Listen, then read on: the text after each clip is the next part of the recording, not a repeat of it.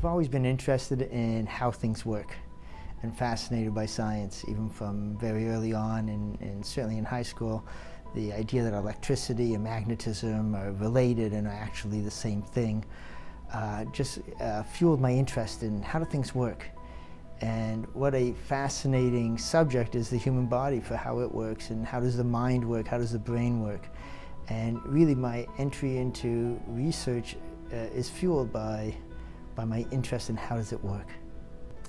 My laboratory right now is really focused on understanding how gene expression is regulated in the injured spinal cord. What I'm most proud of today is really what's really come out recently in publication, which is our identification of this switch gene, a gene that actually controls the expression of scar genes, which is inhibitory to nerve growth. No one else had really looked at the problem from this point of view. The identification of this target has ramifications in terms of development of strategies to block it now, because you can have certain predictions. If you block it, you should improve recovery from spinal cord injury. And it also has a much broader application to nervous system damage in general, whether it be by trauma, brain injury, or whether it be vascular, such as stroke. So we think it's a huge contribution and really the beginning of a road for us, which is exciting.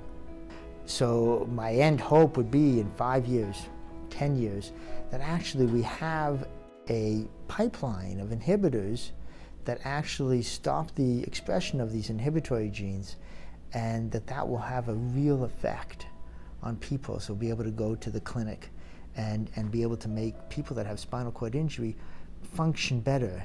In some cases that could mean walking, but even more simply, I think people don't recognize spinal cord injury. Most patients don't name walking as their #1 thing that they would like to do again. It's things that we take so much for granted, like bladder control, bowel control, all those things that we take for granted, but absolutely gets in the way of lifestyle of those who have a spinal cord injury. So if we can make any sort of headroads in any of those sorts of areas, I'd be really gratified. It'd be a wonderful thing.